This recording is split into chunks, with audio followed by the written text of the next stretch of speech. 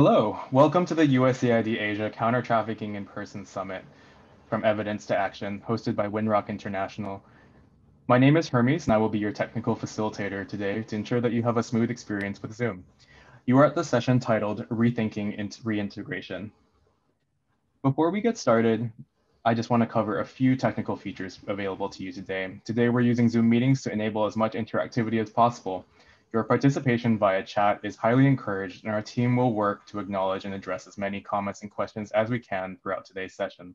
To help us acknowledge you and your questions and inputs, please rename yourself to your name and organization by clicking the participants button at the bottom of your screen.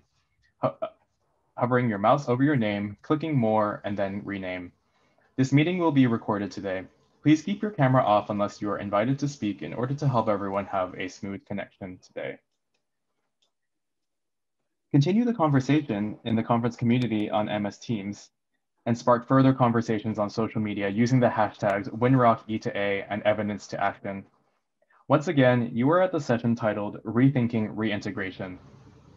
We are now ready to get started. I'm going to hand over the floor to Zain Mahmood, research consultant at the Asia CTIP project at Winrock International. Zain, the floor is yours. Thank you. Welcome everyone to this session on rethinking reintegration. Those of us who work in countering trafficking in persons spend endless hours discussing the barriers to successful reintegration. But how do we know what actually works in overcoming these barriers? How do we measure progress towards successful reintegration? And at a fundamental level, what constitutes successful reintegration? Does it mean different things to different people? Is there a gender gap? Does it vary from country to country? Is it social rehabilitation? Is it economic inclusion? Is it how do we make sure that survivors' voices are being included in our idea of what is successful reintegration? In order to discuss this and much more, we have today a fantastic panel.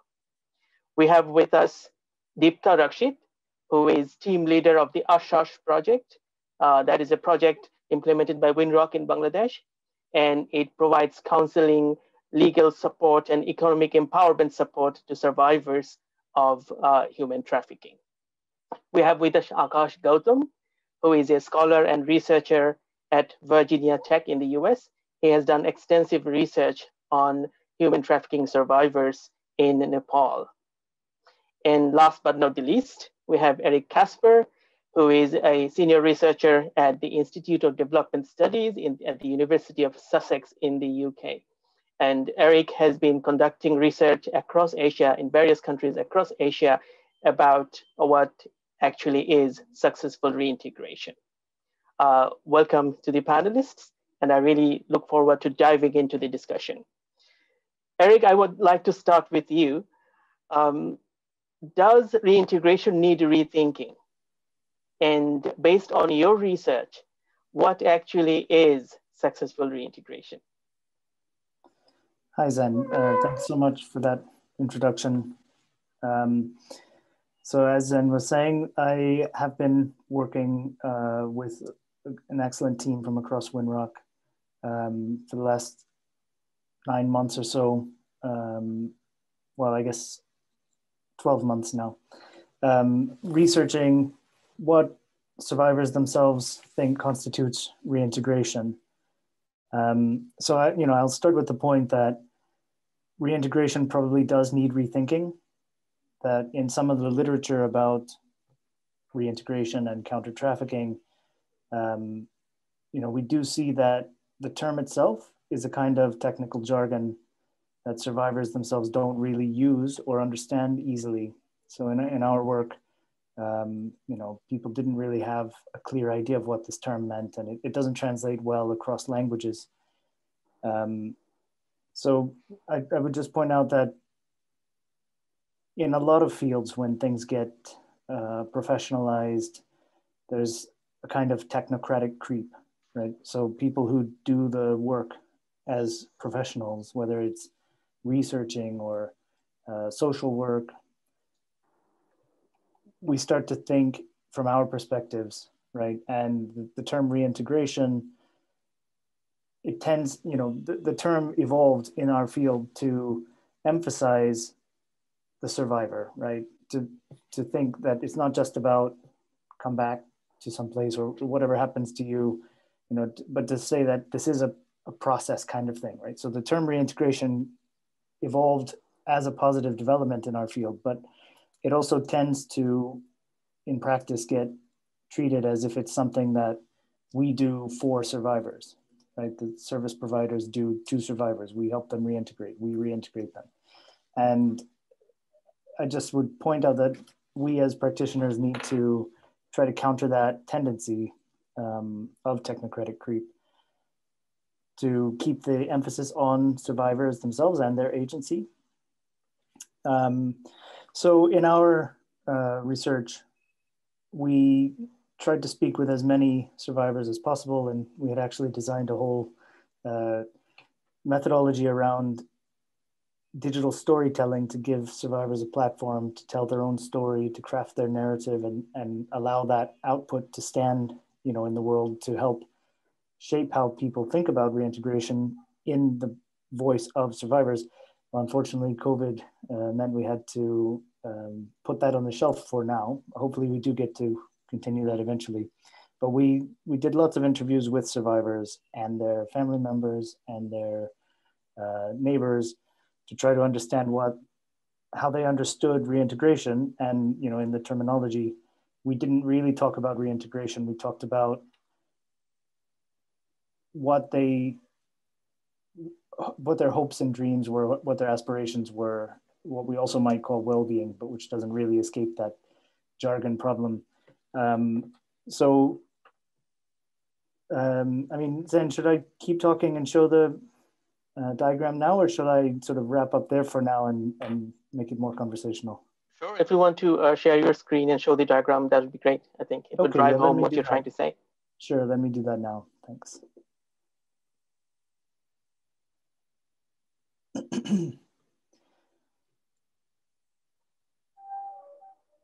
Okay, can you just confirm you can see this diagram now? We can see it. Okay, so before I talk through it, let me just add the link in the chat. So if you want, just click on this link at home and you can interact with this yourself in real time. It is a draft and we're still polishing it up, but we do think it stands as a public statement of our research findings in a way. But to talk you through it, so here we have a blue circle in the middle, which is sort of success, right, as defined by survivors, and we can zoom in on that. Okay, so what we really learned from survivors, and if you're a practitioner in this field, it may not be very much news to you, but still worth understanding, that the main points are survivors define success as basic survival and being with family or being in society with a kind of decent social standing. So here we have, connection with the birth family. In some cases, if people were a bit older and they had their own family, then it's their own family. Connecting with society, getting respect and acceptance from your peers, mental health, and then, because I've focused on this, what we're calling financial health, or basically, earning a living through a livelihood. So these four things are what we really heard from survivors. And if we think about reintegration from that way, then that can, I think, help us frame our interventions a bit. So we do see a lot of interventions out there supporting survivors in terms of financial health. So helping them, sorry, let me just zoom in on that one. Helping them gain employment or generate income, and then being able to have enough food to eat. So direct support for survivors this way, and this is obviously a very good thing. But what we learned is that sometimes it's not really feasible for a person to, reintegrate into the place they came from, right? So survivors don't necessarily say that success is going back home, right? And in some places, it just doesn't make sense to train people in skills with the assumption that that will then lead to a livelihood. If there is no livelihood option, if the area is, declining, if the population is moving on, we can't assume that just giving people skills is going to help them earn a livelihood. And we also need to be aware that many of these people come from places where they didn't have access to literacy or basic education. And so this tends to interact with our efforts to help them, that they may not turn up to trainings, and they may not explain why, but it may be because they can't read and it's a bit shameful, so they just disappear, right? So understanding as much as you can about those fine-grained details about the survivors really helps to craft your intervention. And I think, another thing I want to point out is that reintegration is a systemic phenomenon. So, we talk about reintegration. It's reintegration into what, right? It's a social system. People reintegrate into,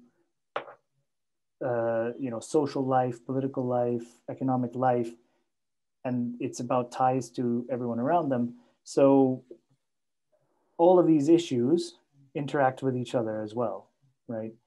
So, in that way, it sort of demands a holistic approach. So not just one thing, but trying to support survivors in everything they're doing at once.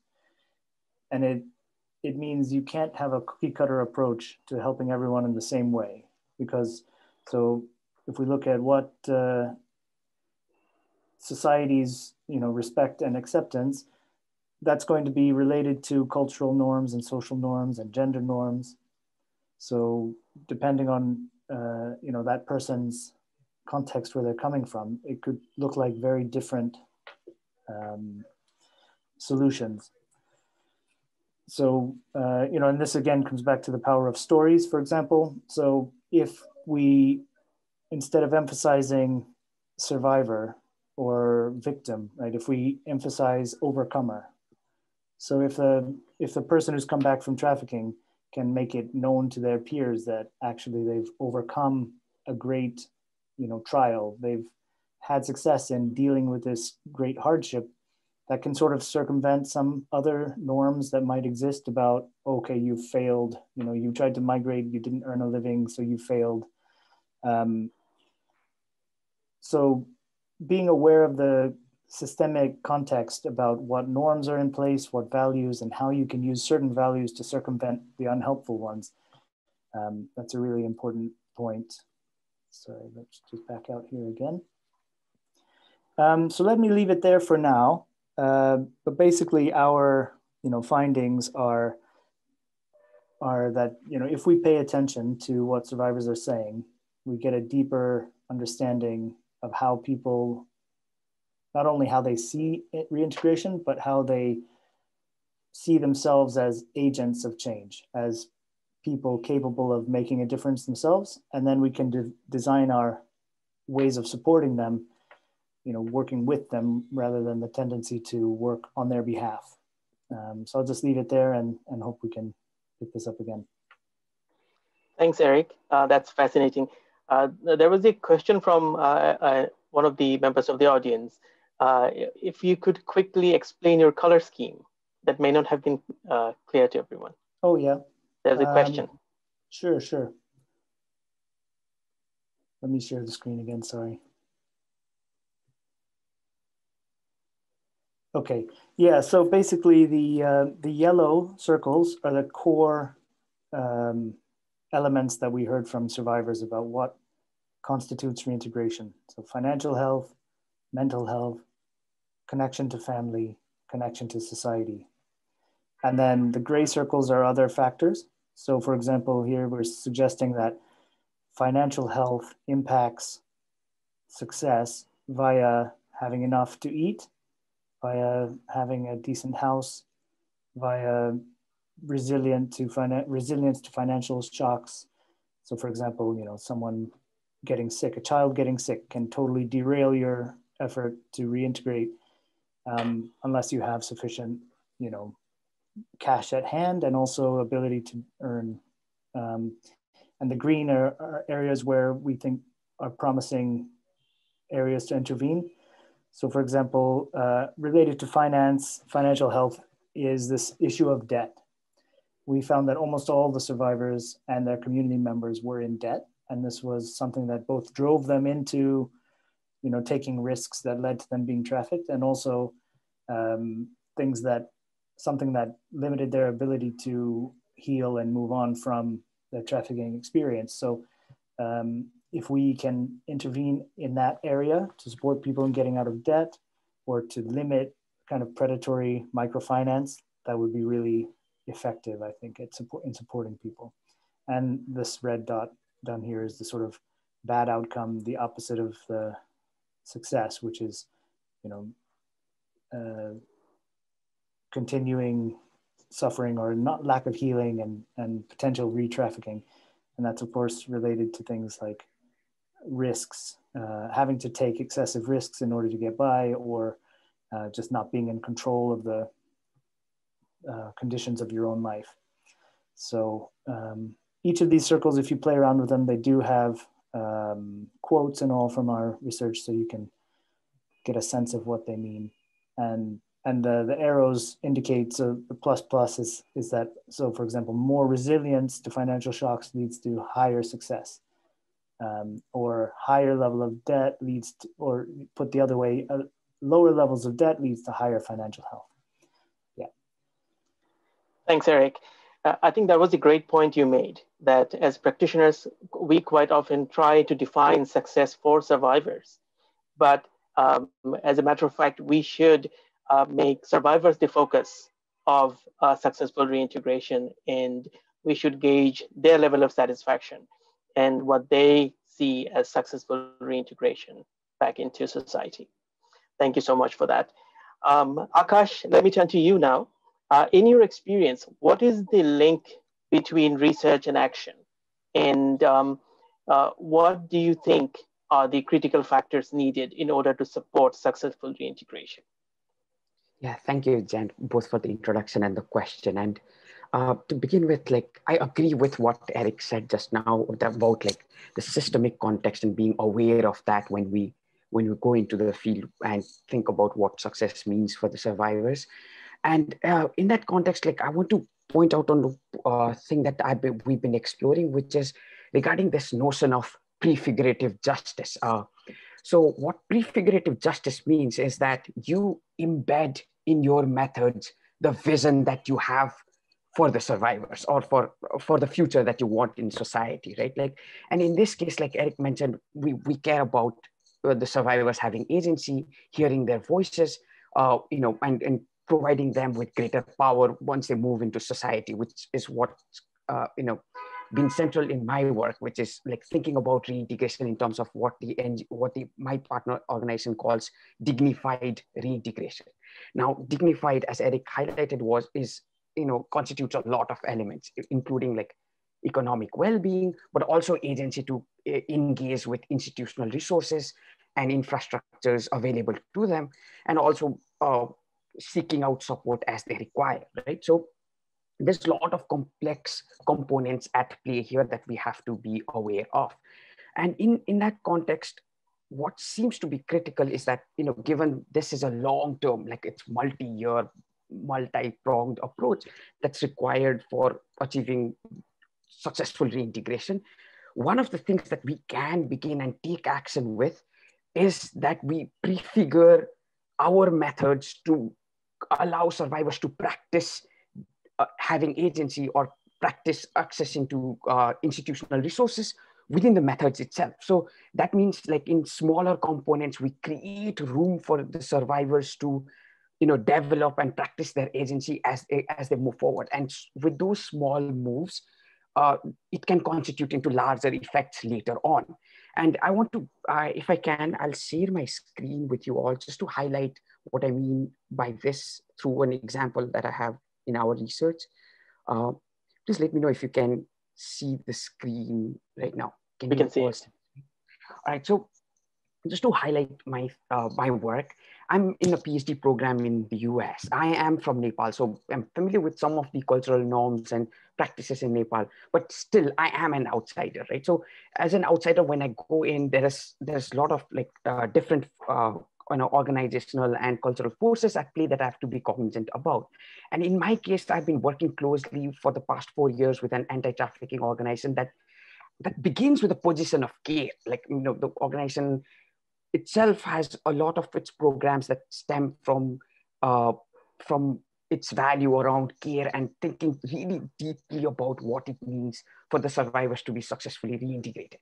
Now, in that context, of course, there are other things like government regulations, as well as like multinational donor organizations such as Winrock, who are part of this ecosystem, right? And so when we go in, we generally have an agenda with us, there's certain values or certain expectations that our programs would also ask of us to somehow operationalize in the field. And that sometimes gets reflected in the programs that are designed for the survivors, which not always center their voices, right? And so in my context, when I began the initial ethnographic study, this was 4 or 5 years ago, what we saw was that there was a lot of work around this is, again, just to give you the context, this is just before reintegration, when the survivors are in shelter homes, in what the NGO calls rehabilitation.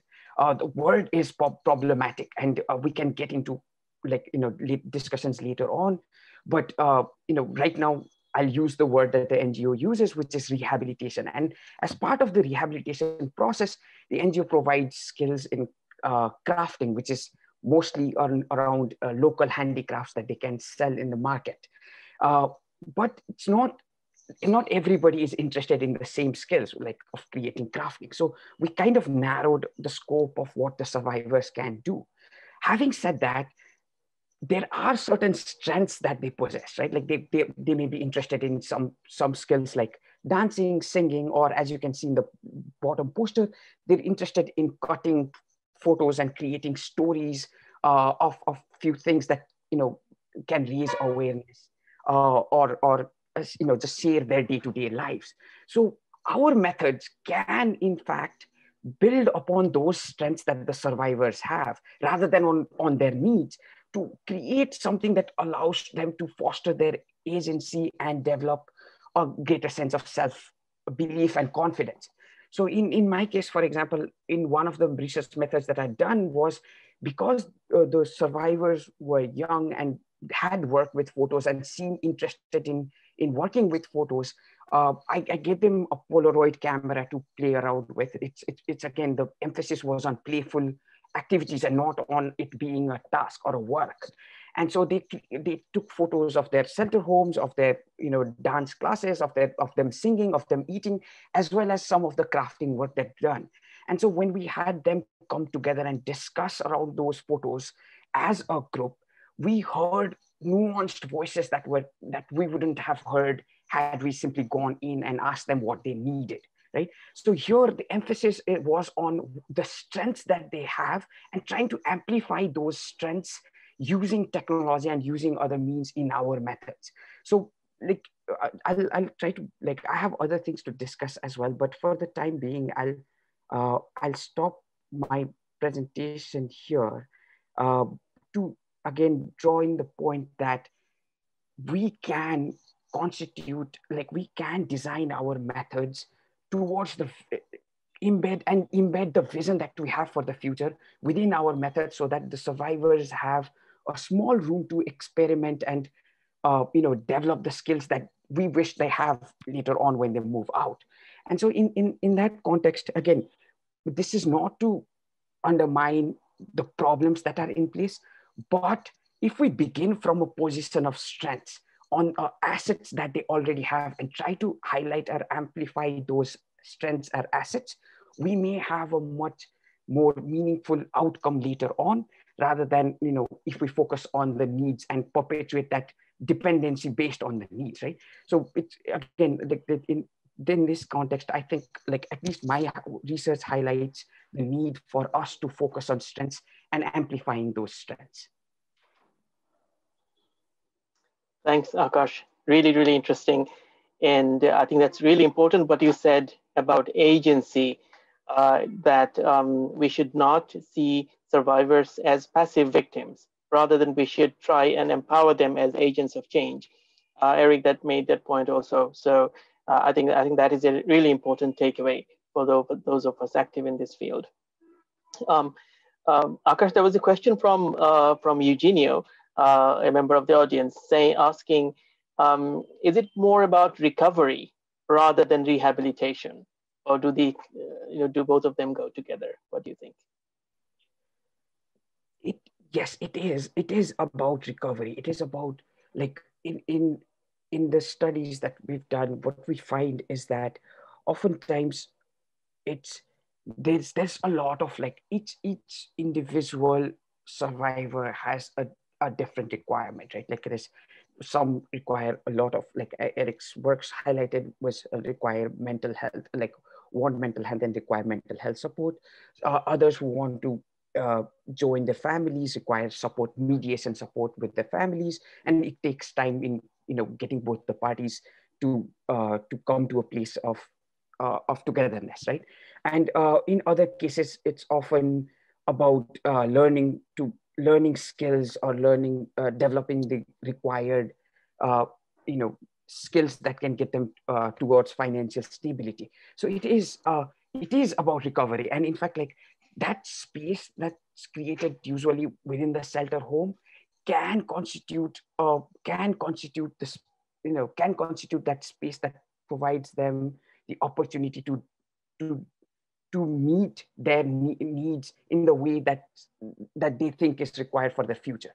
So yes, I think thinking of it as a space for recovery would be a better terminology than rehabilitation. Thank you. That's really, really fascinating. Deepta, I would like to turn to you now. You have extensive field experience in designing and implementing programs related to reintegration. In your view, what is successful reintegration? And I'm particularly interested in learning your views on whether there is a gender difference, whether there is a gender gap in this. Okay, thank you, Jane, for giving me the opportunity. Actually, when I will say the successful integrations and the perspective from the gender, I will go later on. But based on my 15 years experience, I would like to share some of my observations in this field. When I started working in this arena before 15 years ago, interestingly, I came to know about different interpretations and definitions of the term integration at the field level. For instance, after getting rescued, when a survivor returns in the home country from the destination, they stay in a shelter home for a while. After that, naturally, they return to their homes. I have observed people considering the situation process as reintegration. Moreover, when they engaged survivors with income generation activities through some livelihood support, they put a level of successful integrations on it. 6 months later, when I went to the field, I have witnessed a few issues. Some families never accepted the survivors, considering them a burden on the family. As a result, some survivors were literally kicked out from their homes. Some survivors were severely bullied by the community. They informed me that their neighbors or society showed disrespect and hated them, which had a significant impact even on their children. They, along with their families and children, were segregated from the society, facing discrimination and society-imposed separation. And survivors who received some livelihood support could not actually continue with the income generation activities, since the particular income generation activities did not meet their expectation and necessities. To my surprise, some were desperate to go abroad again, knowing the potential negative consequence well after having endured them in the past. And from there, I started my journey. What I am sharing today, this is not the expert opinion. I'm not the expert. I'm the practitioner. I'm working in the field. In my observation, including the pragmatic approaches and the failed ones that I learned through working at the field level. I hope you all are aware about the trafficking perspective of Bangladesh, where a male survivor usually goes here repeatedly that you are good for nothing, like him has only a dark future after wasting at the family's money. On the other side, a female survivor must tolerate quite a different kind of acquisition.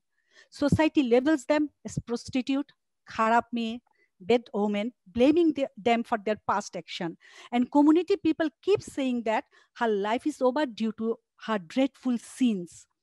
Considering this context, we are considered regarding the integration process. Concentrate the reintegration process while planning case by case as a part of the participatory case management. We consider actually three-dimensional approaches for sustainable reintegration of the survivors. Those are the social well-being, psychosocial well-being, and economic well-being. For social well-being, we actually focused 4 entities: family, survivors himself or herself, community, and the institutions. Firstly, as individual, we address survivors' vulnerability, their existence conditions, their access and mobility, opportunity to be invited into social gathering, their identification by organizations, and their dignity, as well as informing them that they are not rightfully excluded from society. And also we are sensitizing the community along with their families regarding human trafficking and disseminate the message that the cycle of the victimization includes not only the survivors, but also the families and society itself. For the second stage in case management, psychosocial well-being, we work with 4 groups: survivors, families, community, and service provider. We strongly prioritize survivors' mental health during counseling sessions to address trauma as well as to be able to prepare for future challenges. We also ensure mental health support based on the rehabilitative life skill, because we have seen that they already experience in the trafficking. So we are going to the life skill for the rehabilitative or the curative process, not the preventive process. As part of economic well-being, our message is that it's not only the improvement of livelihood, but development of the economic agency of survivors. We are providing skills and entrepreneurship training, soft skill and the hard skills, linkage with the market, and creating linkage with the financial institution. They will get the loan and other support from those institutions so that they can make informed financial decisions. However, now I am coming to your questions. There are some challenges, barriers at the implementation stage of this 3-dimensional strategy. If we think about the gender aspects, we still see the traditional mindset among us. Still, we cannot think of encouraging female survivors to choose non-traditional female traits for economic empowerment. Still, when we are seeing that livelihood support for the women, we give them the sewing machine, we give them the cow, goat rearing. Here, I would like to actually say my current project, ASHAR, supported by Swiss Development and Corporations, SDC, how we addressing this? We are actually demonstrating industry-based traits in front of survivors where they can choose the traits for skill development. And simultaneously, we work with the industry also to create a decent work environment for them also. And we share survivors' expectation with their family, community, their husband and in-laws, to sensitize them for exploring support towards survivors. Because all you know, the societal structure of Bangladesh, we are always gathering in the society, in the family. Women survivors being traumatized, for example, by forced prostitutions, face a significant level of discriminations due to the existing social stigma. They are often addressed as bad women in the society. And sometimes we have seen that traffickers are strongly present in the community. Though we are saying that always prosecution is the best prevention, but sometimes it cannot happen because traffickers are more influential. They are the government employees. Sometimes they are the big fish in the community. Other challenges are that there are a lot of service opportunity for women, though the quality of these options does not often meet the basic standard, but in fact, there are more opportunity for women than the male survivors. And males are often not considered as trafficking victims as well. We are saying that women are trafficked, men are migrated. So when women are coming, they are the victims of trafficking, but when males are coming in the same consequences, we are calling them as returning migrants. In working to ensure more successful integration, actually, we have established a set of parameters to measure based on the experience, and we actually did a baseline study also. So in this parameter, we have actually see that what is the actually parameter of the well-being. So as part of mental well-being, we choose specific indicators that help explain a survivor psychosocial condition using a 4-point Likert scale. Survivor respond to statements such as, I'm feeling optimistic about the future. I'm able to make up my own mind about things. Statement that gets to the social well-being, I am participating in social activity. I can easily talk with the others people. I regularly get invited to participate in community events. And economic well-being includes things like I'm engaging in income generation activities. I can spend my own money. I can contribute my children's education. I am able to make financial decisions. So some parameters we have set, and based on these parameters, we're working in the field. But ultimately, the final measure of successful integration, I have to say, survivors' empowerment. Empowerment is realized when each of the 3 dimensions, social, psychosocial, and economic, reaches sustainable threshold makers on all 3 dimensions. For example, at least level 4 on the Likert scale for each.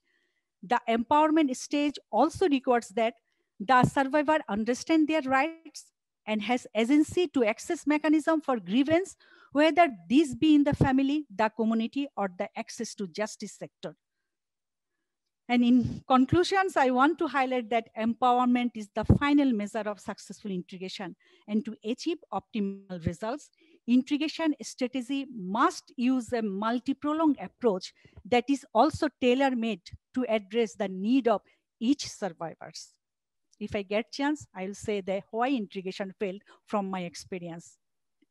Thank you, Jane. Thank you, Deepta. That was fascinating. You said, I think we can all agree that empowerment is the final goal for reintegration. That is, I think, a powerful statement. But I just wanted to ask, in terms of empowerment, what is sustainability? What does sustainability look like? If you're implementing a project and you feel that your beneficiaries have made progress towards empowerment, how do they sustain those gains once your project is over? Yes, I just shared one of the good examples in Bangladesh projects. It's the USAID supported projects, BCTIP. Actually, we have developed Survivor Voice Anirban group. They all are the experience of the trafficking, but they are the youth group. So when they are staying in the shelter home in the long term, I have seen that families did not accept them. 8 months, 9 months later, one years later, their family did not come to receive them also. So from that point of view, we started digging to talk with them also, what they want. They want to organize themselves, because in our country context, you know that it is very challenging, because our survivors, before 5-6 years ago, our survivors never come to give the statement that I'm the victims of trafficking. So day by day, we have worked with them. We have developed their leaderships. We have actually give them some opportunity to raise their voice also. We have included them in the theater, in the dance therapy. Akash already told some of that therapy also. And we have given them the lot of counseling where they will not see the past, they will see the challenges of the future. So Anirban Survivor Voice now is the established organizations in Bangladesh. They are working for the community, by the community, and with the community. They are working for the survivors, by the survivors, with the survivors also. So they have developed themselves as a resource persons on behalf of survivors. They are talking, negotiating with the duty bearers, different ministry also. And I would like to say that this is the Anirban who made the possible Bangladesh got the new law of the anti-trafficking. before 2012, we had no law to accuse the traffickers. We did not get it because recruiting agency pressures to the government not to actually sign of this human trafficking law. So recruiting agencies' business will be hampered. But this is the Anirban who raised the voice in front of the ministry, in front of the law ministry, and they shared their experience that why prosecution is the important to prevent trafficking and to protect survivors. And after that, we got the law. So this is the very good example and living examples of the survivors' empowerment. Thank you, Deepta. Fascinating. Eric, I'd like to come back to you. You spoke powerfully about agency. I just wanted to ask you to elaborate on that a little bit more. You've in the reintegration research that you have done in various countries, including in Bangladesh, and in Bangladesh, I know that you drew on the perceptions and the experiences of the Anirban group as well, that Deepta just mentioned. But based on the overall research that you've been doing in South Asia and Southeast Asia, do you think that survivors often see themselves as agents of change? What did you find in your research? Thanks. Yeah, that's a great question. I mean, agency is not all or nothing, right? Agency is the extent to which people feel like they make a difference in their actions, right? So, you know, people experience various levels of agency. So to some extent, yeah, everyone we spoke to had some level.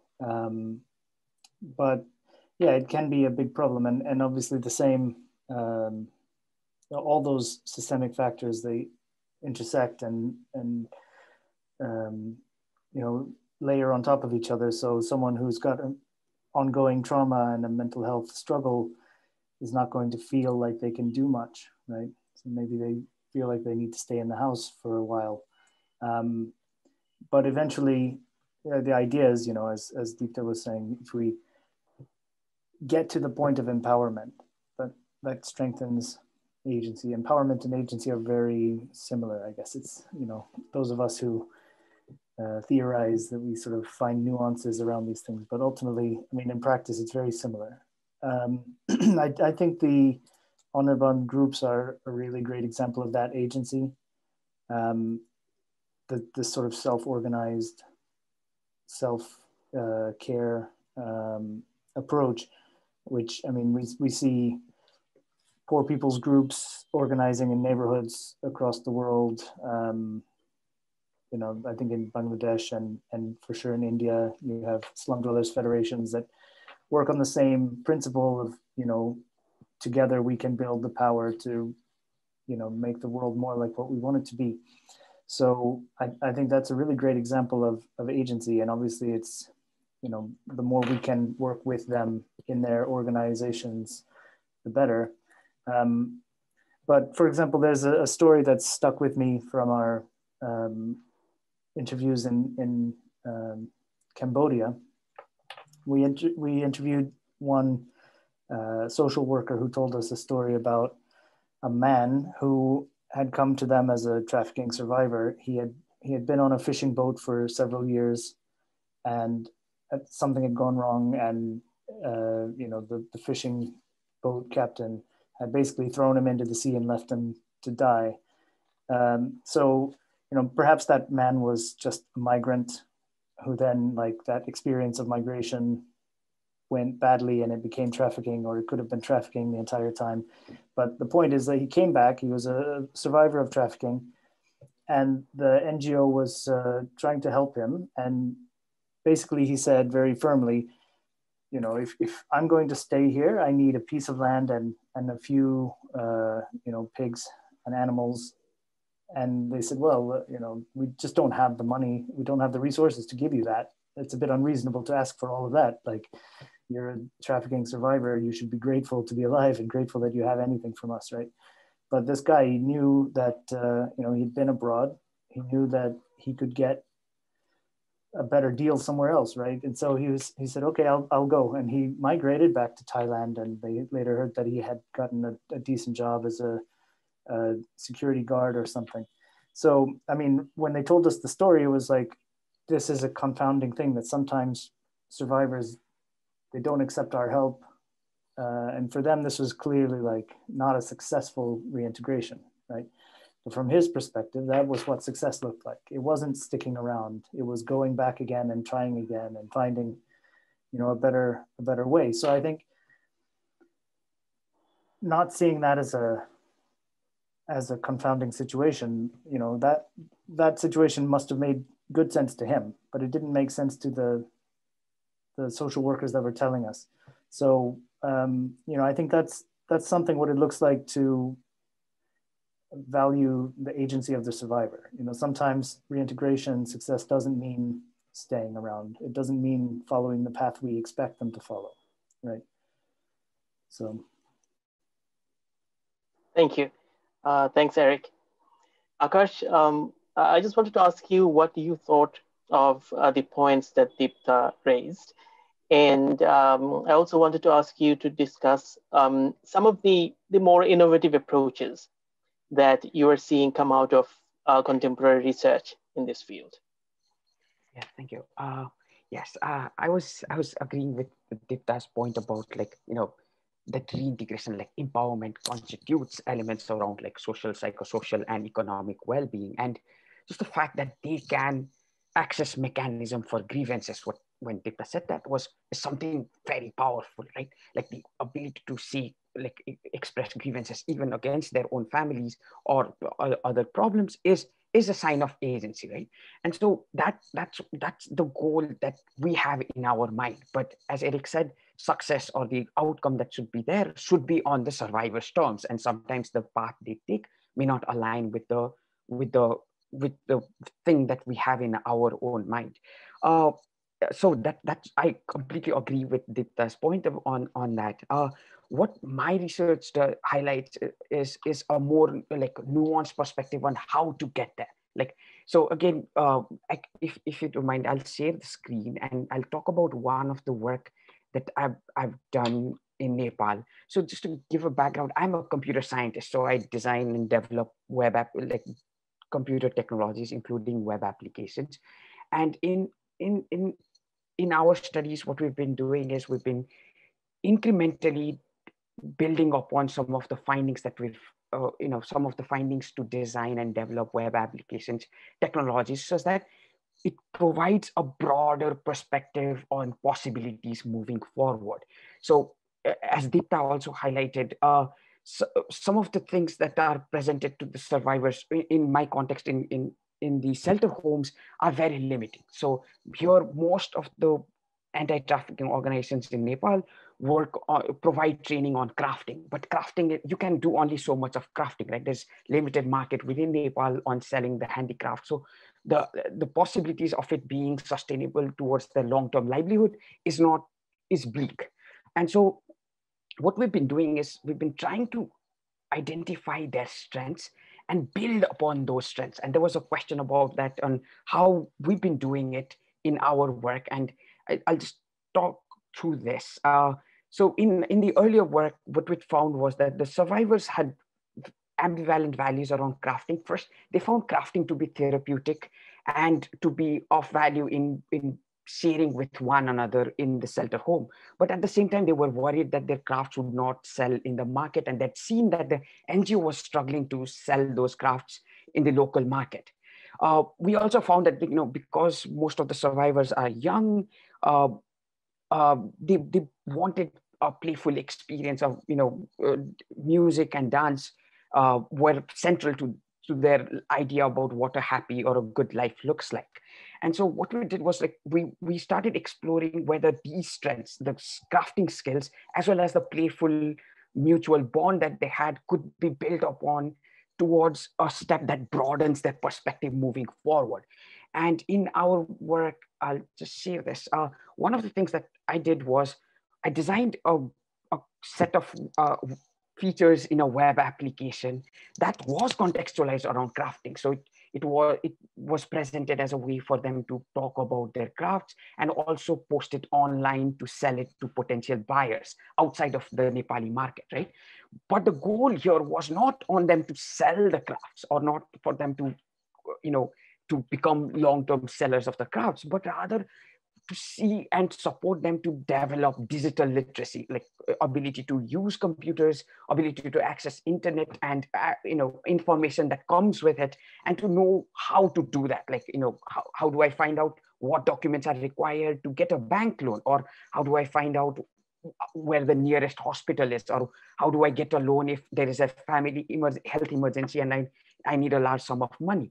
So what we did was we designed a web application that, again, did not look at their needs, but rather looked at the strengths that they had. So because we identified crafting as a skill that was their strength, and the playfulness part was their strength, we built those in the application that we designed by focusing on drawings, on recording music or recording videos, on sharing with one another and leaving audio comments.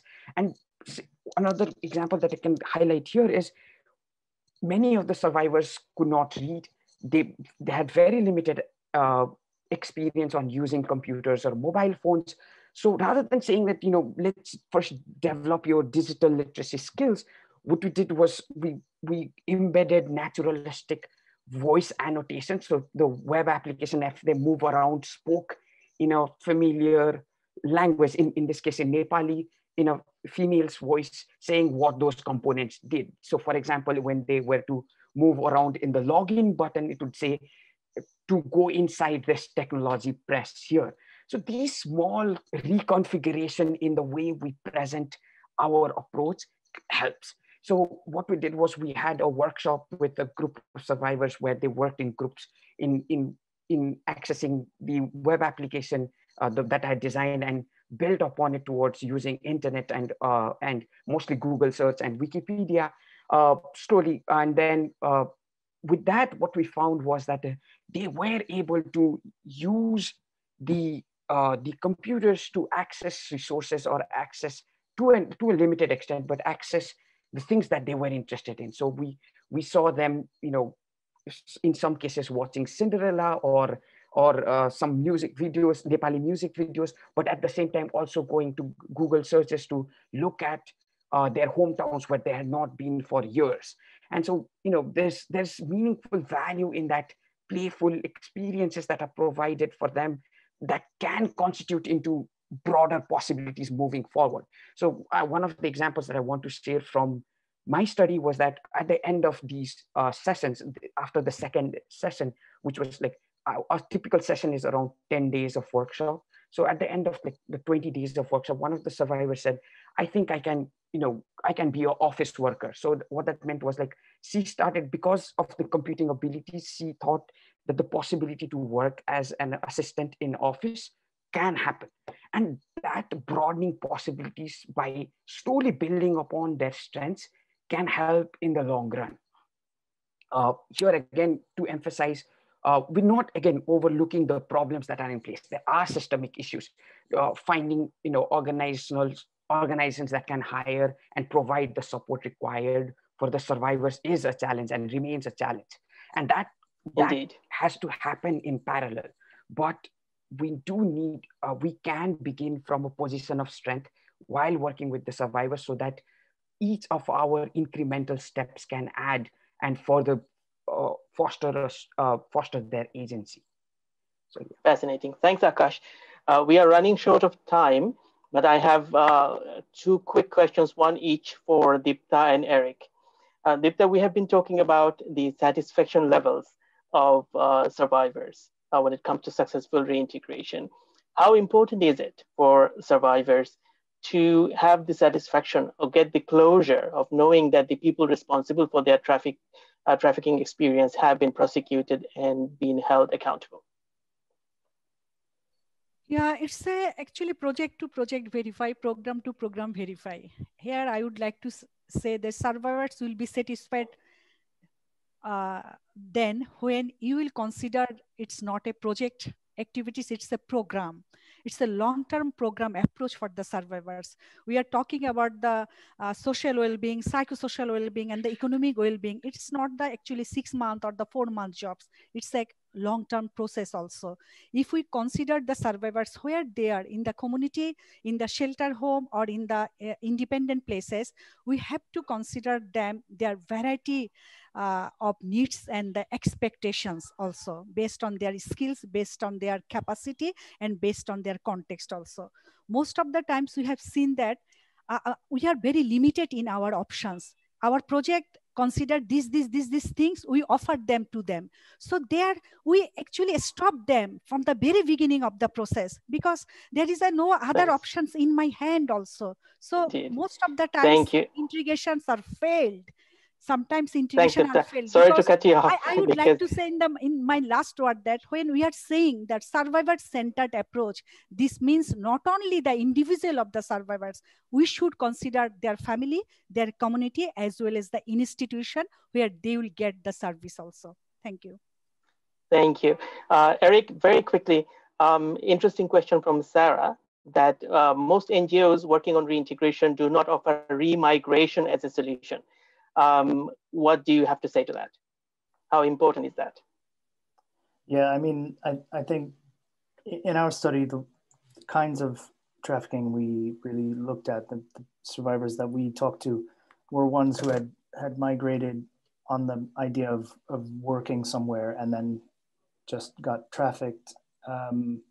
So for these kinds of people, which are a vast number of people, and as Deepta was saying, men who follow this path don't often get noticed as trafficking survivors, then helping with remigration or helping make migration safer is a massive area where we could make a huge difference, even if, you know, often we saw it just comes down to they didn't have the right documents, and the cost of getting the right document was prohibitive, so they took this risk. Or, you know, rather than go next week, it's like go in 6 months, and that's too long to wait to start earning money, so people take the risk. So whatever little ways we can make that process safer is great. But of course, you know, everything is complicated, and there are reasons why NGOs don't focus on that, including, you know, the fact that that could be a politically contentious issue, a cross-border politics issue, an international relations issue. So they may feel very limited to take some of these steps.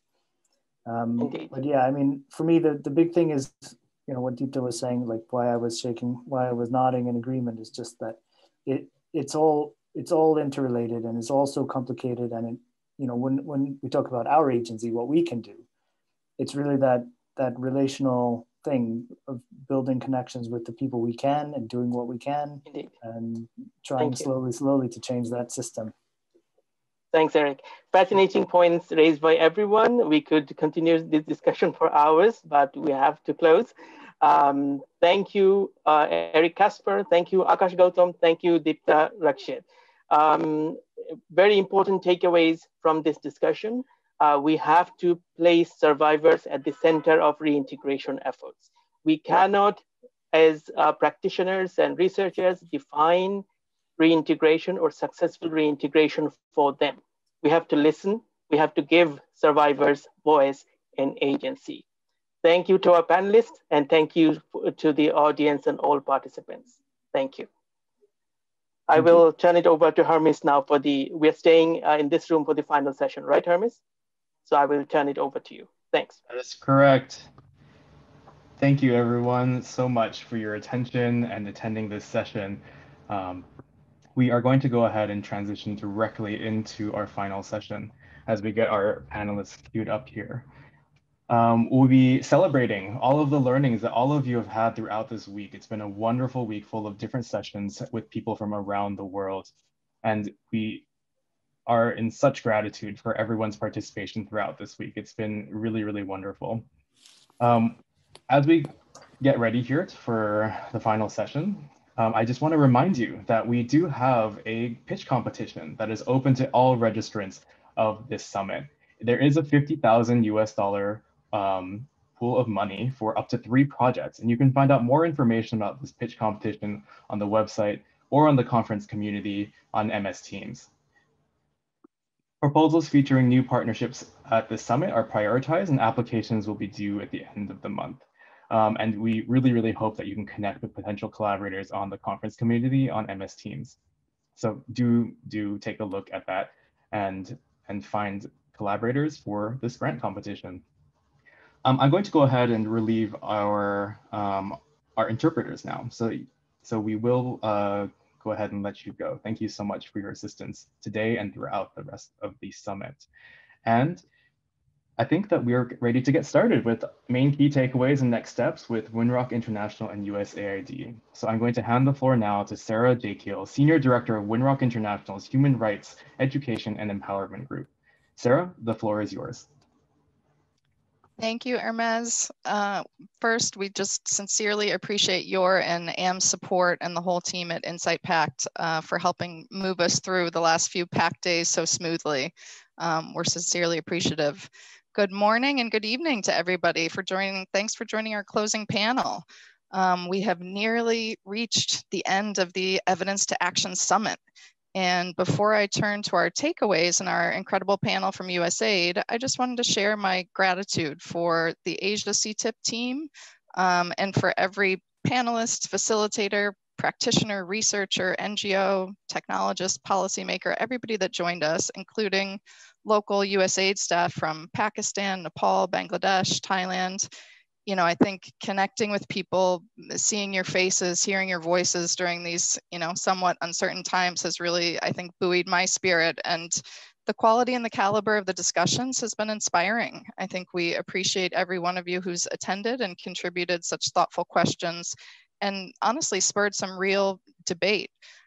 So before I turn to the panel, I just wanted to share a few reflections on the time that we've spent together, which has been considerable. We have spent 3 days together, 14 hours a day for 20 sessions, and we had over 623 attendees, 75 panelists and moderators, and that was across 21 time zones and 7 languages. So we really have tried to make this as inclusive as possible for everybody that's joining. The sessions touched on so many important topics: reintegration, victim identification, social behavior change communications, prosecution, looking at forced labor and supply chains, technology, assessing vulnerability. And I think we were able to provide, from the panelists and participants, a lot of insights, a lot of ideas, and we've been able to forge some new partnerships, which we can already see from the collaboration around the pitch challenge that Hermes mentioned, and we'll mention it again at the end.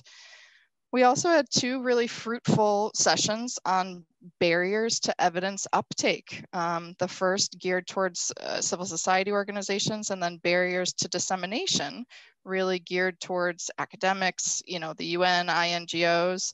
And I think we produced, a lot of recommendations and ways forward, and we will certainly share those. We'll condense them and share that widely. But I think we feel, incredibly proud of the diversity, the inclusion, the participation. I think what was unusual about this event and what we at USAID Asia CTIP and Winrock, recognize and wanted to achieve is people from different backgrounds coming together in the same space. So having academics from California and frontline civil society folks from Vietnam, UN officials from regional hubs, consultants that have worked on the TIP report and represented the US government. We've had a wide range of people coming together, and I think that's what's really created, the space for interesting conversation. All of us, work to bring to light trafficking in persons, but it can be hard to take the time to learn about different perspectives on the same issue. And we hope that, this summit has provided a platform for a lot of voices and provided an inclusive environment where people felt confident and welcome to share those experiences. So there's been sort of 3 main themes that we've thought through over the course of the last 3 days that we noticed every panel, every working session, every fireside chat was touching on these. And those are collaboration, voices, and understanding. So on the topic of collaboration, I think, this was brought up again and again. Genevieve Taft-Vasquez, the Global Director for Workplace Accountability at the Coca-Cola Company, told us that they've been able to make real progress due to Oxfam's critical engagement and mentioning that, we should listen to our critical friends so that we can see and respond to issues better. The concept of voices was also a really welcomed theme throughout the summit. presenters brought up this again and again. For example, Sally Yeh, a fellow in the Department of Social Inquiry at La Trobe University in Australia, reminded us that victims' voices have to be central to examining the gaps in our response. These are the voices that should be dictating our intervention. And lastly, the concept of understanding is also really closely related to voices. You know, if we don't strive to understand all different aspects of this complex problem, you know, we can inadvertently do harm. And that is, you know, the last thing any of us want to do. As Moni Lim from Ad Hoc in Cambodia, who was on our opening panel, you know, very poignantly mentioned, she said, we must remain close to those in need. We cannot simply make assumptions or think that we know their physical and emotional needs. So I think that connectivity to survivors and the people we serve has been, you know, in the forefront for this panel. So I'm going to turn it over briefly to Jenny Sorensen, Winrock's director of the Human Trafficking and Migration team, to share a couple of critical takeaways, and then we will turn to the panel. Jenny. Hi, everyone. So we just wanted to share some of the key takeaways in addition to the themes. So you know, the working group sessions and the panels and fireside chats produced excellent, you know, takeaways for researchers, the private sector, and CSOs. So the first one, as you heard in the last session, is that the cost of not implementing findings from good research is really borne by survivors. So if we do research and then choose not to implement it or are unable to implement it for some reason, then INGOs, the UN, and academics will not suffer the consequences, but survivors will. So they're the ones not getting the correct interventions and services. Another key takeaway is that research is not always accessible. This came up several times. Findings can be kept behind a paywall, or recommendations might be off the mark or too general. We really need to work together to make sure that the findings are public, they're feasible and applicable, and I would also say realistic. And academics need to use language that is easily accessible by practitioners and the implementation community. There's no silver bullet, we'd like to say at this point in time, after 20 plus years working on counter trafficking and modern slavery efforts, that there is, but there is not. So technology or specific one-off interventions are not the answer. We need to remember to work holistically and collaboratively and be open to taking criticism and readjusting our programs and research.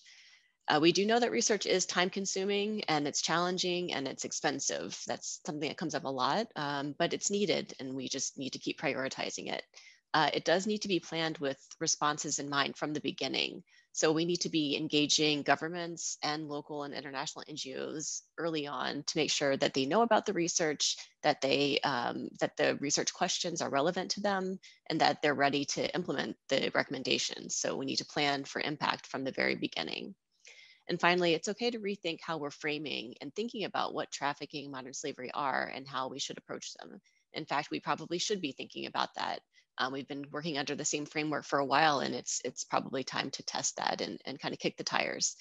So some participants suggested that maybe we need to reconsider this framework we are using to define and respond to trafficking.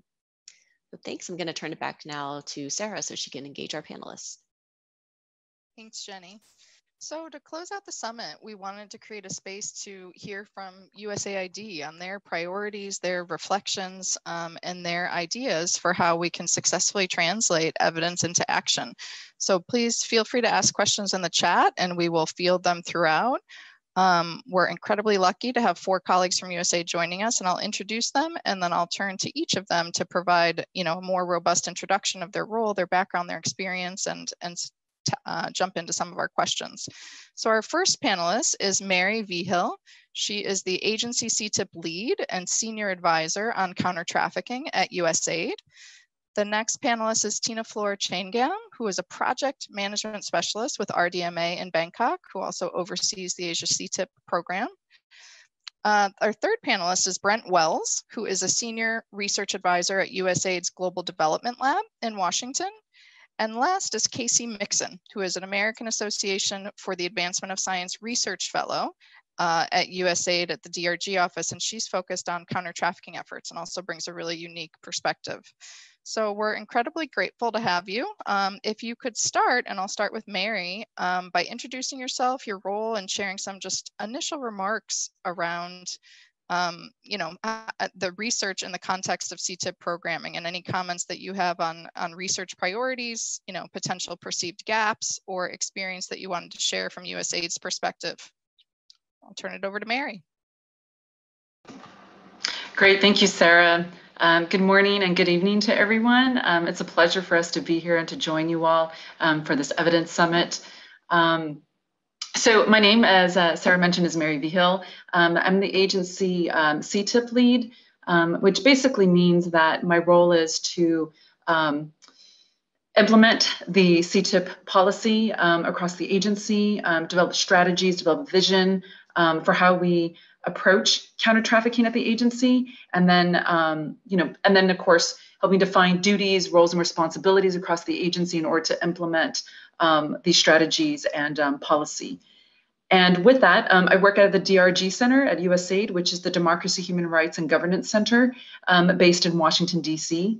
And I do work with the team out of the DRG Center, as well as work with our extended team members in each of the regional bureaus and also in the missions, as well as other pillar bureaus like the Bureau for Humanitarian Assistance, for example, and of course, Global Health and other bureaus. And so with that, what we do at USAID in terms of addressing trafficking is we work with the interagency. There's a huge US government-wide effort. It might be one of one of the largest coordinated efforts that we have in the US government because of the priority that counter-trafficking has taken. And so that means there's a lot of meetings that we hold together with other agencies and departments, like Department of Labor, Department of Justice, Department of State, Department of Homeland Security, et cetera. And so we have these very coordinated meetings that we hold to discuss these various issues, to coordinate on policy, to coordinate on reporting, and to coordinate on grants, and to discuss strategy, and to also just coordinate more in the field, and in terms of working with embassies and working with our implementing partners to address these various issues with the government and with also local civil society organizations. We also provide field support and other, as I mentioned, that's very similar to field support, and of course advocate for the various needs to make sure we can continue to do what we're doing and to continuously grow and improve, particularly keeping up with innovations and just new findings, which is very relevant to what we're doing now with particularly what we're doing at the Evidence Summit, is looking at ways in which research can better inform programming, ways in which innovations can also help us develop better methods and tools to combat trafficking. And so, so when we look at research and how that can affect what we're doing, for USAID, that's really looking at it from a learning, evaluation, and research perspective. And so that means, so we have some funding that comes from Washington in which we provide this funding to our contractors that then go out and do the research that's specific to the needs of the missions. And so, and this is where this becomes a bit unique because at USAID, we are a decentralized organization. And so we heavily depend on the expertise of our local missions, working with our partner foreign governments. And that relationship and their relationship with civil society organizations and other implementing partners and with just the community and the survivors becomes very critical to combat trafficking. And so they're the experts in knowing or in identifying what the needs are so that we can then, then they come back to us to then work with us where we can brainstorm ideas on how we might develop various research to address their needs. And it could be anything from exploring and just assessing what are the counter trafficking or the trafficking issues to that local area, right? So it could be something very, very basic as that, which often is very critical and important, so that we can then develop programming that is tailored to the local geographic area and ecosystem, right? So that, again, that becomes, again, very important because although we want to develop best practices and find ways in which we can scale approaches, the reality is that each of the areas we work in is very unique and has its own trafficking issues. That is, although we might be able to generalize and say that this is a trafficking issue affecting children in orphanages or migrants, et cetera, the reality is that it's very specific to the geographic area. So that's very important for us in terms of how we develop programming. So having said that, when we look at, so what are some perceived gaps? What are some priorities for us? Number one is we want to address our research priorities or to address the needs of the missions. That's number one. Number two, when we work with them, we also look at, what are some innovative ways that we might be able to explore in a particular area to combat trafficking and inform programming. Number two is looking at demand reduction, right? And so we actually just had the release of the United States National Action Plan to combat human trafficking. And in that National Action Plan that was just released last month, there are very specific items that we are called to look at, which sure won't become a surprise for many of you on the call right now. And that includes, as I mentioned, demand reduction. I know that's a very important, term in our field, and looking at how can we, given a certain area and in general, look at ways in which we can reduce that for a local area, whether that's working with private sectors or whether that's doing social and behavioral change. But yeah, and then again, tailoring that to the local environment. So demand reduction is huge in our interagency efforts as well. As I said, also the National Action Plan. Second is also identifying, part of these efforts is to actually identify research gaps to better serve the vulnerable and marginalized populations of a given area, right? As we know, that is very specific to an area. In some areas, it might be, again, children of certain ethnic minority backgrounds, or ones in refugee camps, or in other areas it could be migrants, et cetera. So again, looking at specific ways according to the local environment. And then the other one is to solicit research to identify effective interventions, again, to combat labor trafficking. And so this also becomes very important. Again, it could be through working with private sectors, or it could also be, again, combined with innovative ways in which we can help educate and provide resources, referral networks, et cetera, for people who are victims of labor trafficking. But again, the door is wide open, and USAID welcomes opportunities to look at innovations for research. This, is something that we're very much prioritized, because we're always looking for ways in which we can improve and to eliminate trafficking. And so with that, I'll go ahead and yield over to my other colleagues. Thank you. Thank you, Mary. Really appreciate some of the focus there around just, localized and tailored solutions.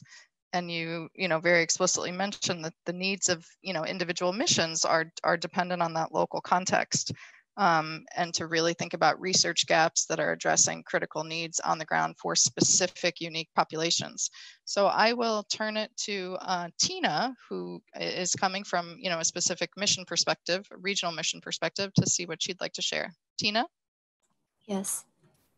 Thank you, Sarah. So from a mission perspective, I think it's very similar even from this aspect that we're looking at research and evidence-based to be able to help us, make informed decision for programming, for the design of the activities, especially if we're, for example, I'm based out of Regional Development of Asia, which is in Bangkok. We're covering a large geographical coverage, which we need to better understand what are the linkages between each countries, the cross boundaries issues, and also cross countries that we need to address. So evidence and studies and research will be able to help us identify all of those gaps, and also to be able to better connect, people, and making better collaboration, because we have done some research in this area and some, consultations just recently, because I've just joined this team just a few months ago. I was previously working on a different portfolio, and to better understand and inform myself for newcomers is to be able to understand what are the areas of things that we could look at, and in order to do that, we need to utilize research, the studies, what what others are able to inform us. And the best way to do this is to speak with the people in the country, the beneficiaries themselves, and the people, the frontline people who are working in this area. And that's how we are able to get more information, tailor our programming and our approach to be able to connect the dots and better address what we would like to work on. And of course, it's combating trafficking. It's a huge aspect. It's a global, issue that would not go away in a single year. It would probably take a few, I don't know, like a pretty much long time, and it has been ongoing forever.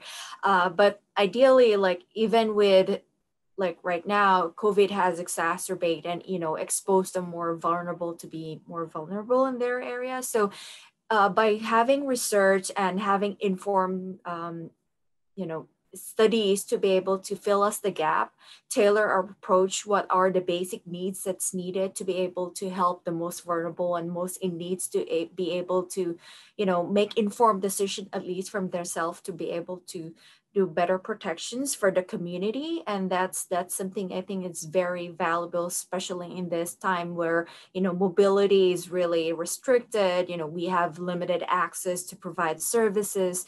People who are more vulnerable will be more exposed to their vulnerability. And these are all the information that we could provide is like, here are some access to information to be able to protect yourself and, other things we need to look at. And also, like, we need to understand that with technology and innovation, everything is, rapidly changing.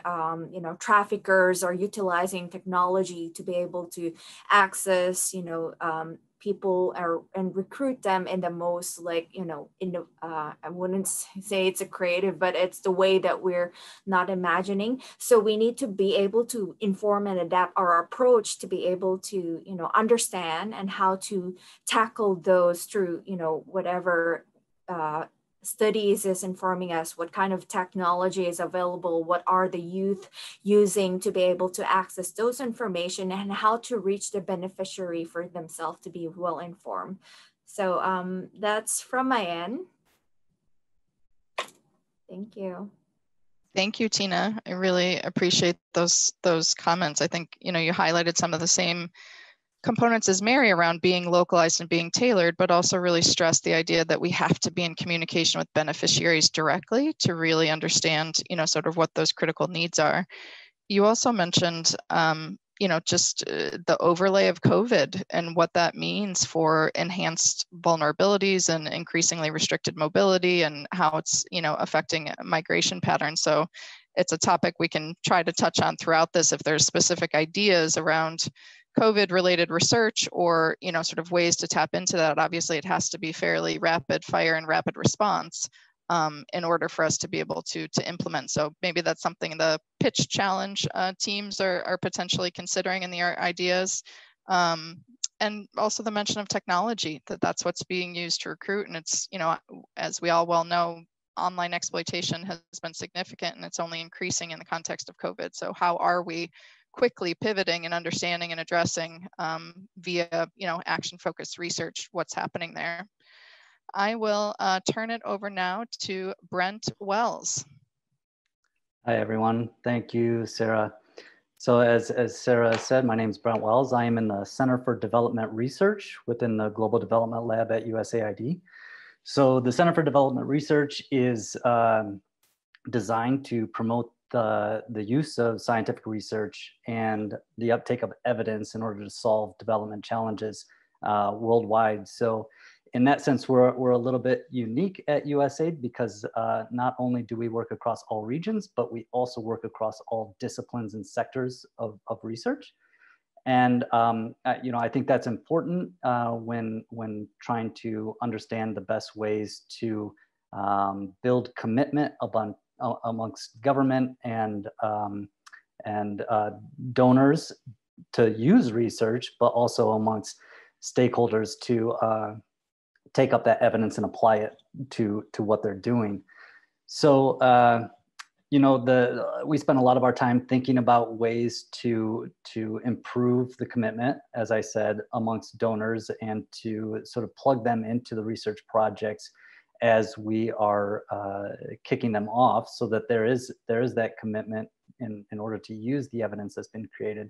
And we also work a lot with researchers on ways to improve the way they are disseminating their research and communicating with different stakeholders. As we know, everything is context dependent, everything is audience dependent, and in order to get good uptake, it really takes a good understanding of who you're talking to and the best way that you can grab their attention. Now, as Mary said, a lot of the work that we do, actually all of the work that we do, needs to be aligned with our mission, our country mission priorities. And so we, in some ways, we are very much a client services office, because the missions will come to us and tell us that they need a certain piece of evidence, or they need some research conducted. And then we come in with researchers in order to do that. Now, we get that done not only through our implementers, but also through funding local researchers directly. So we will actually hire on and fund researchers from the developing countries to work on projects that are of interest to them and where they have specialties in. And that's also important, because the USAID mission, of course, they have a strong understanding of the development challenges in the country, but the local researchers, they live it every day, those challenges, and sometimes bring even more insight and also passion to the work that they're doing, because it really does improve the livelihoods of themselves and their neighbors. And it also builds the capacity of those partners to be better partners in the future, even as USAID continues to work with them and build that journey to self-reliance, so that basically we turn all of those activities over to them eventually. Now, with regards to trafficking in persons, we have right now actually a research project with the South African mission, and that is to do a landscape analysis of the trafficking in South Africa. I think the South African government has quite a bit of data when it comes to sex trafficking, but this is particular to a labor trafficking landscape. And this highlights one of those situations where research is always going to be important to lay the groundwork for how we think about programming moving forward. And certainly sometimes we program without taking a step back to reevaluate the situation, because the situation is always changing, and sometimes it's hard to stay abreast of how things are currently moving. Actually, as was just mentioned by Tina, the advent of all of the digital technology that's being used in trafficking and recruiting individuals to trafficking. That's all things. All of that digital technology is areas where researchers need to find out how it's being used, what those resources are, and then how we can use that information to prevent these situations in the future. So that has been something that we are working on now. And actually, because of the research, it started in about March. We do have some experience with working in a time of COVID, and that has definitely produced some difficulties along the way, mostly with regards to the fact that you can't get out in the field and do in-person surveys and contact people directly, but have to rely on technology. There's challenges that come with that, because some of the trafficking victims are sensitive to participating in surveys or participating in other ways over digital means, because that may be the way that they were actually recruited into trafficking in the first place. So these are all issues that I think are going to require the experts being able to have the money and the means to do the work and find out what the best way forward is, so that those of us at USAID and other organizations that do want to work in trafficking and improve that situation and solve this problem understand the best way to go about that. Thank you. Thanks, Eric. I'm sorry, Brent. I don't know where that came from. No sorry, Brent. I think that you make some really, critical points. I really appreciate the fact that you say, funding local researchers is a critical piece of this, that we want to get as close to, sort of that local capacity as we can, and that they're really bringing, insight and passion, but also just really intimate knowledge that we want to be sure that we're leveraging.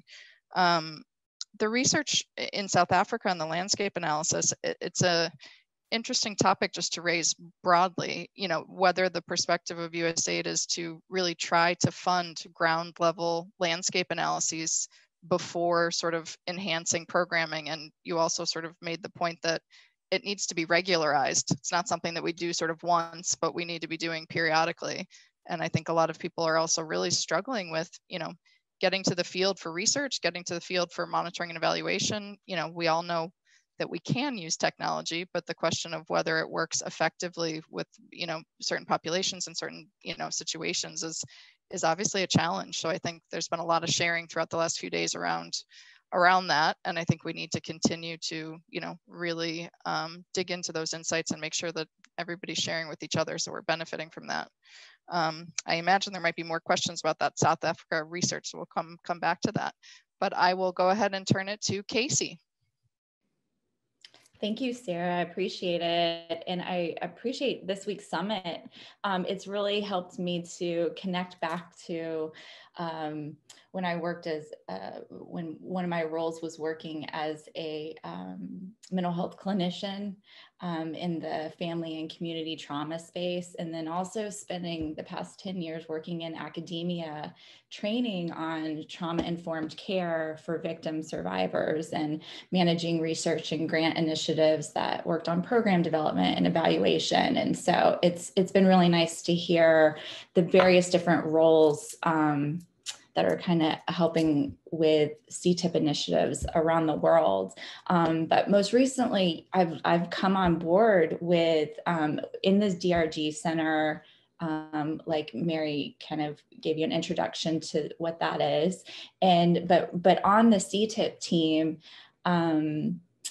and focused attention on the CTIP team's research projects, the learning evaluation and research projects that are going on. And I'm definitely still learning about previous and current research initiatives, and even learning about the good work that Tina, is in her respective mission is involved in, and also Brent and the interface that's going on with South African missions.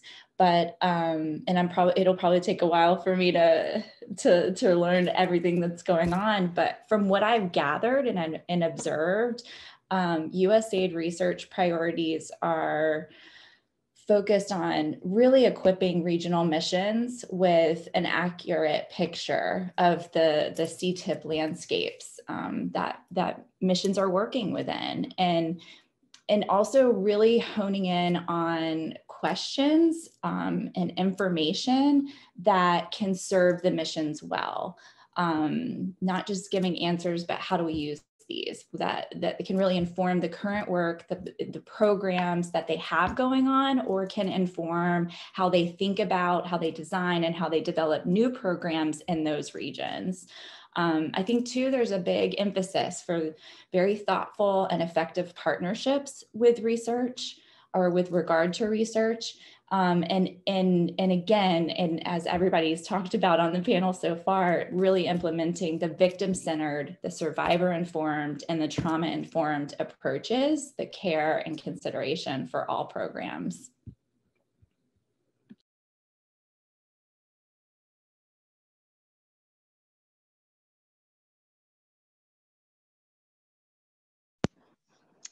Great. So I think if I can, thanks, Jenny. Sure. I think we're getting a couple of questions. So if I can bring it out to the full panel and ask a question now, if that's appropriate. David Dabrowski, hi David, is asking what research or USAID mission experience has uncovered about systems level change in TIP, assuming that the local systems approach is being used in different contexts. He says he gets the sense that measuring results at the systems level is problematic for a number of reasons. So what have groups of organizations from different sectors been able to achieve together that they couldn't have done alone? I don't know if Mary or Casey or if you'd like to address that one.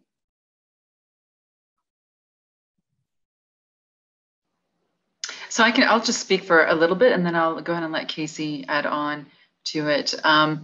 So, that's a really, really great question. Systems level approach to actually affect, larger changes is very critical. And so, a lot of, just to kind of go back to our emphasis with research, which is that we want to develop research projects that are based upon the needs identified by the missions, right? And so having said that, there's a number of levels in which that can occur, right? As I'd mentioned earlier, there's the just surveying the landscape and assessing what are the issues of regards to trafficking, and then what are the ways in which we can practically address it in programming, right?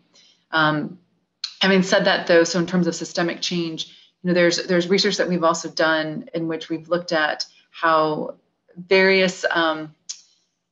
in various situations or countries where there might be a lot of political, military kind of unrest, where there's a lot of violence, for example, looking at how some of the trafficking that's occurring there is fueling some of the violence that's occurring there, or I should say, is funding some of those efforts. So, in that regard, that research, those findings would then be shared with not just, disseminated more broadly, but then also with our government partners, other implementing partners, local folks as well, so that that knowledge can then be used for tailored interventions to address those issues. But in terms of grouping organizations, like everyone at different levels, from the local levels, as we mentioned, like civil society organizations, universities, missions, embassies, and governments and whatnot, to systematically address trafficking? It's a really good question. I right now cannot think of a project that we have done recently that I can think of how we've done some research in regards to migrants, and trying to connect all those different agents to effectively address those issues and address and provide services for migrant workers and address whatever policy needs there might be as well. But in regards to something that's more systematic that way, I can't think of one. Again, in recent years, Casey might know something a little bit more in detail about that, but in the recent years, I don't recall. But yeah, Casey, do you have more knowledge about that? Not about recent research that's going on, but I know just as far as like kind of large scale big data research, an emphasis on looking at the ecosystem and finding pivotal points of intervention in ways where the trafficking in persons cannot thrive. So you're taking kind of the oxygen in essence out of this ecosystem to where it's not going to be, where trafficking in persons can't, and related, crimes and problems become, it's just not a space where that can happen. And there's some really kind of cutting edge research that's going on with regard to that. And again, I'm learning more and more about that. But that's what I think that there are some promising approaches, but I also agree, David, that it can be problematic going on such a large scale or going from the systems level too. So there really has to be a lot of cross collaboration and communications going on at many different levels. Mary emphasized the mission level too. And with that, I do think, I'd really like to tap our missions, our USAID mission speakers as well, to see if they have knowledge that they can also add to this particular question as well. But it's a very good question. I will say for the project that's ongoing in South Africa, it's sort of only getting started, so we don't have any data yet. but we did organize it in a way that there are parallel studies, one that is looking at the entirety of South Africa and one that's looking specifically at Cape Town. And we involved the Department of Science and Innovation from South Africa and the Department of Justice from South Africa from the beginning. And they are helping, they are sort of working as conduits to plug us in with the more local government agencies. And so we are hoping that by having this sort of very large, all of South Africa approach and this more localized Cape Town approach, that we can, that will help us to understand the context dependent sort of what's happening specifically in Cape Town and how that relates to the data that's coming in from all of South Africa. And then it might help us on the back end when we are thinking about programming related to addressing whatever the outcomes of that is. And getting the government on board and to be part of the study from the beginning. We actually designed the study with the Department of Science and Innovation in South Africa, I think is important because they're not only more involved throughout the duration of the research, but and in this case, they actually co-funded the study. So they have a lot more at stake with the work going forward, and they're pushing quite hard to bring in other government agencies in order to make sure that at the end of the study, the uptake and dissemination amongst government partners throughout the country is more broad. It's a really helpful sort of insight into that context in South Africa, because I think you kind of just touched on, 4 or 5 different themes that obviously have come out throughout the entire summit. One is just sort of the intersectionality, that we're looking at an entire ecosystem and all the different factors at play and how they contribute. Another is just participation and who we're involving at what stage. The earlier that we involve certain agencies, entities, populations, the more buy-in we're building over time. And I think that's, critical points. I know that we had one question in the chat, and I know we have about 10 or 12 minutes left. So I'm gonna throw out a couple of different questions for you, and we can see who's open to responding. We wanted to see if you had specific reflections or takeaways from any of the sessions that you were able to attend. We know you probably could only attend a few, but if there are specific takeaways or reflections on that, we'd love to hear it. We also had a question in the chat from Ruth that asked about the evolution of USAID's CTIP strategy. If that is the Ruth that I think it is, she played a role as a senior advisor on CTIP early in USAID, and it's a great question. I know there's also, new strategy forthcoming.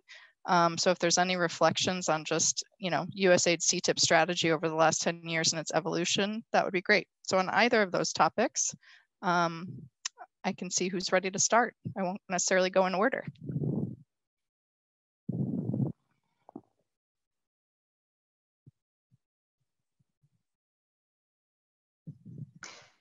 I mean, I'm happy to dive into the second question, Sarah, if there's. Yes, so I know we figured you might be right for strategy. Thank you. I know sometimes it could be like a radio station, right, with dead air at times. Anyways, so yeah, so really good question.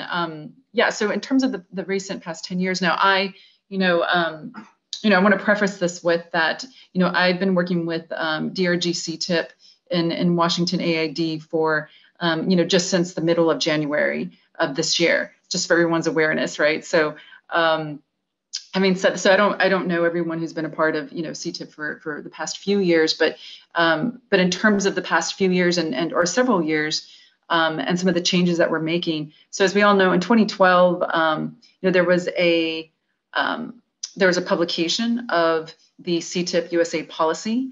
And just right before that, there was also a publication of our code of conduct, which is very specific to counter trafficking and the responsibilities and duties of staff members, as well as all the other people that receive funding from USAID. And so it outlines very clearly what the roles are and the duties in terms of, and also what's prohibited. We do ask people not to engage in commercial sex activities. We ask people not to engage, of course, in trafficking activities. And when we do identify these violations and issues, we also ask people to report it.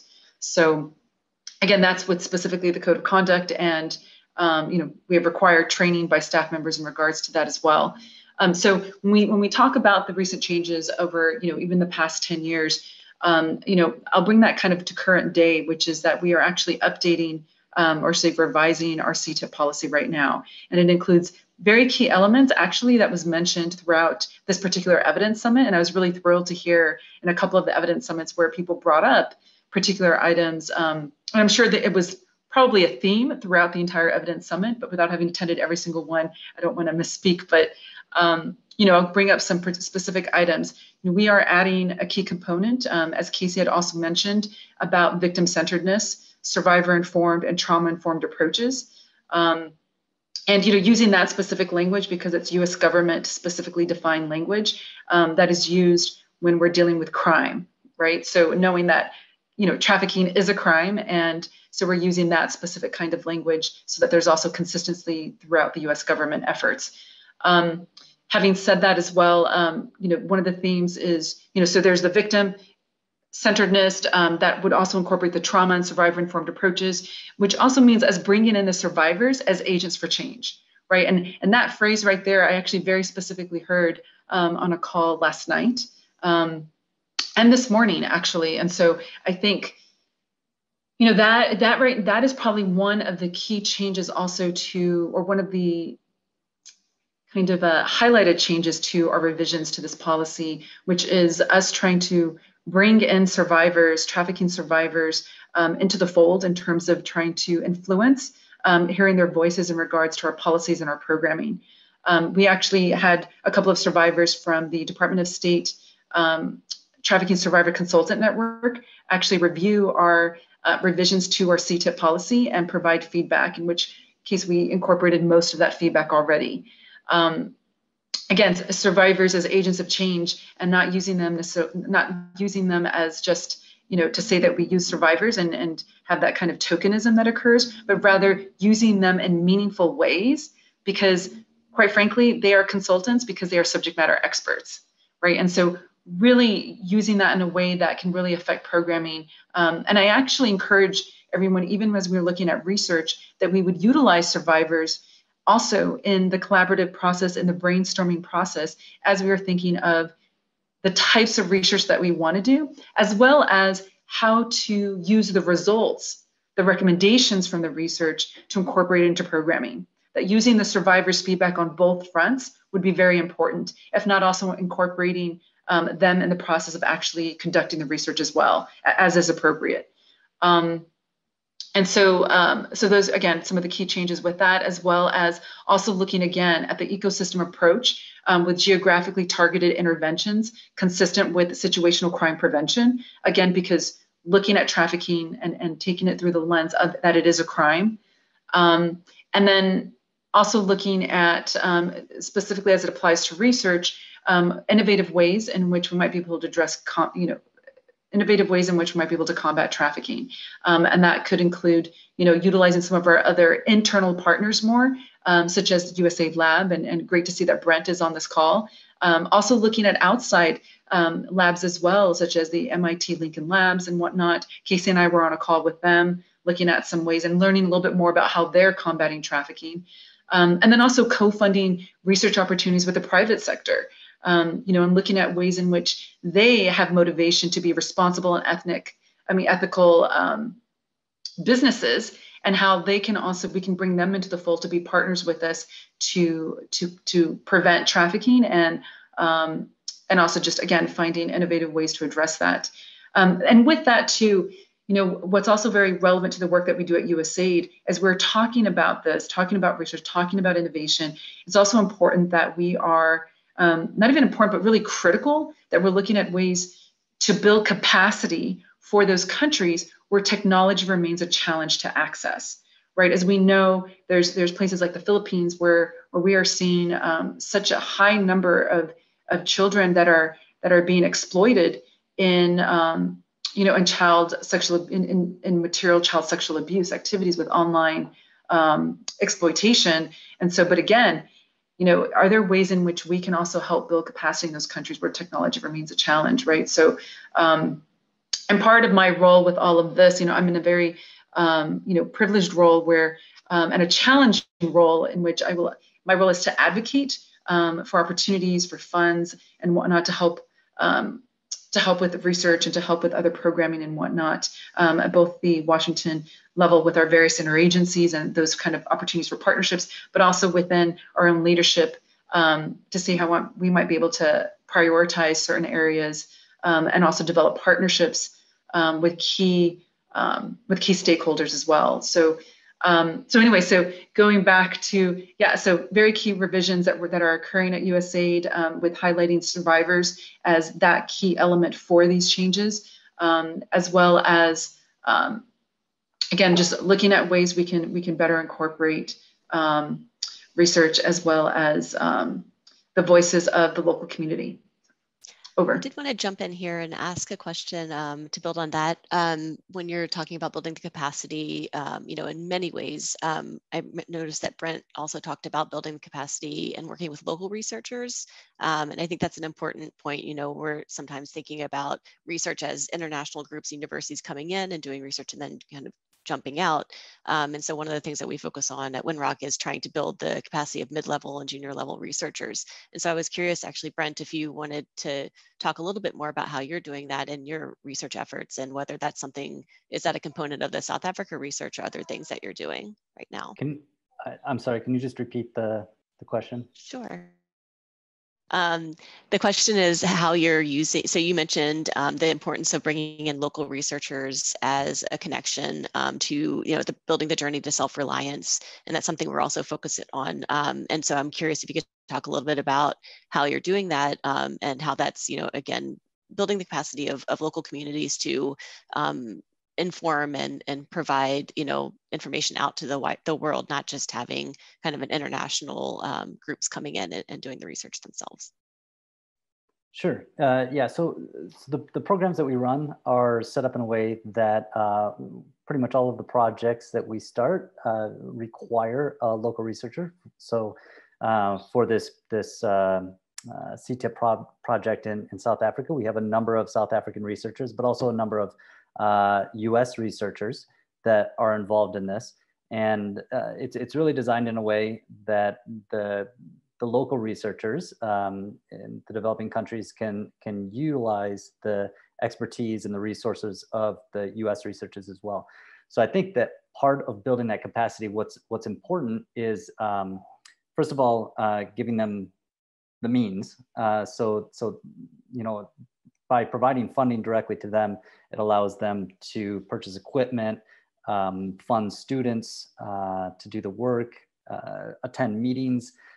Also, it's important if you can provide the means for US researchers that may be experts or have more experience in the area to fly into country and to help them set stuff up and to organize research.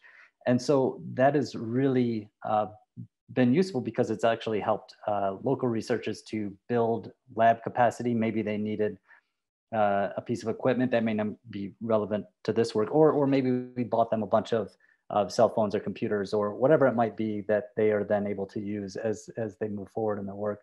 And many times they're actually able to turn that into to sort of build a lab that then becomes noticed by the regional community so that other scientists want to collaborate more and come in and use that equipment, or maybe they saw them at a meeting or read a paper that they wrote, and something that they wouldn't have otherwise been able to do without that funding opportunity that we provide to them. So that's a little bit different in many ways than funding so the traditional implementers to go in and do the work, because oftentimes the researchers aren't getting those funds, or if they do bring a researcher on, maybe they just bring on the principal investigator almost in a consultative role, but you don't necessarily drag in 5-6 students as bachelor's, master's, PhD students to help in that work. And that has knock-on effects because those students might actually get their PhD completely funded from a 3 or 4 year project and then go on to start their own laboratory at a university also in the country. So, that's sort of what we're hoping to do. Not only do you build researcher capacity, but you can also build that institutional capacity, like I said, by bringing resources into the university that then are attractive to maybe other researchers in the university can use those. Maybe it actually attracts people from other universities to come over because they can utilize that as well. Thanks, Brent. I think that's really incredibly informative. I mean, that is the direction that we want to take, and that is how we build out that local capacity and really sustain it, creating the opportunity and the actual backing and funding to be able to drive that forward. I know we are unfortunately out of time and we're just a minute over. We had more questions and more questions in the chat, so I appreciate everybody's participation. But I wanted to just end on the note of, thanking all of you for participating and really being appreciative of the evolution of USAID's strategy. Hearing the focus on survivors is, what we sort of all want all the time. It's not just about being survivor informed, it's survivor led, it's survivor designed, it's survivors at the helm and participating in research. And it really is sort of a critical and central focus. So it's great to see that evolution. I wanted to let people know that there will be a survey coming out. We really value your input into all of this, and Hermes can tell you a bit more about that. And also just to remind people that the pitch competition, the initial 2-page concept, is due by the end of the month. So if you have any questions, you can reach out to us. But I wish that we had more time. Deeply appreciative of everybody's willingness to engage and the fantastic questions in the chat, and we can keep answering a few of those questions in the chat as well. But thank you so much for your time. Thanks very much for having us. Thank you so much, everyone, for attending the USAID Asia Counter-Trafficking in Persons Evidence Summit from Evidence to Action, hosted by Winrock International. You have our sincere gratitude from everyone at the USAID Asia CTIP team to all participants, speakers, moderators, and hosts for your enthusiasm, participation, and critical discussion. The sessions at the summit would not have been the same without your perspectives and experiences. We highly encourage you to keep the conversations going, and the MS Team Summit community will remain open through the end of the month to help you facilitate conversations for the grant competition. I've already been hearing really great reports so far from CSOs and small social enterprises who have started to connect with each other on the MS Teams community. So just put your name out there and see where you can begin a conversation, and that might spark into something more. The grant competition is being offered to you through your participation in this summit so that you can build these new partnerships and put evidence to action. Again, thank you everyone so much for your participation. Please stay healthy and happy and enjoy your day wherever you are in the world. Thank you so much.